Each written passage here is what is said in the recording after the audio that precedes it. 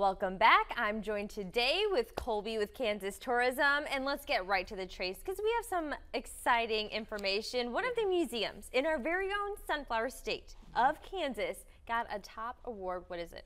So they were named by TripAdvisor as a 2023 Traveler's Choice Award winner, which puts them in the top 10% attractions worldwide. Like worldwide. So you're talking like what a testament to the experience at Cosmosphere.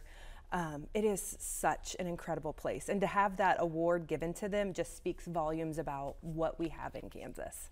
And you're telling me a little more about it, and it's just so interesting. You know, they have adult camps, kids, you know, very educational, super hands-on. And how are they going to celebrate? Because this is a big, big deal. But it really is. So we wanted to celebrate by showing you guys our story series about Cosmosphere and, you know, have them tell the story about what makes them so special. All right, so let's take a look. I think it's interesting when people wonder, why is a museum of this quality that attracts visitors literally from all over the world, why is it in Kansas?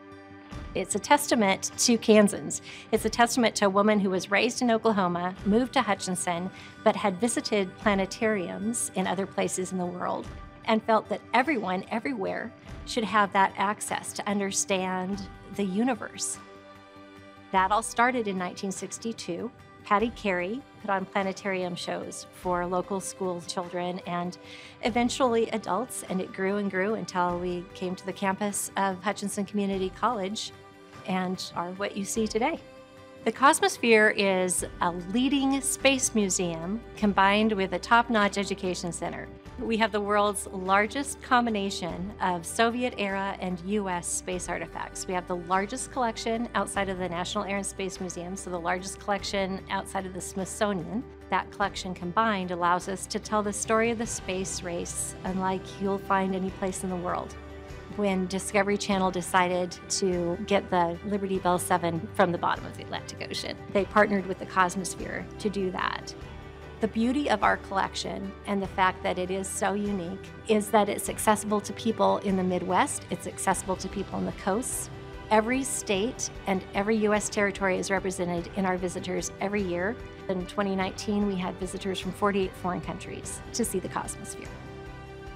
People that know space know about the Cosmosphere, but the fact is everyone can take something away from it. I think every family deserves to visit a museum together. It teaches respect for the past, but it also, in the case of the Cosmosphere, showcases exactly the failure and adversity that mission control astronauts had to overcome to get man to the moon.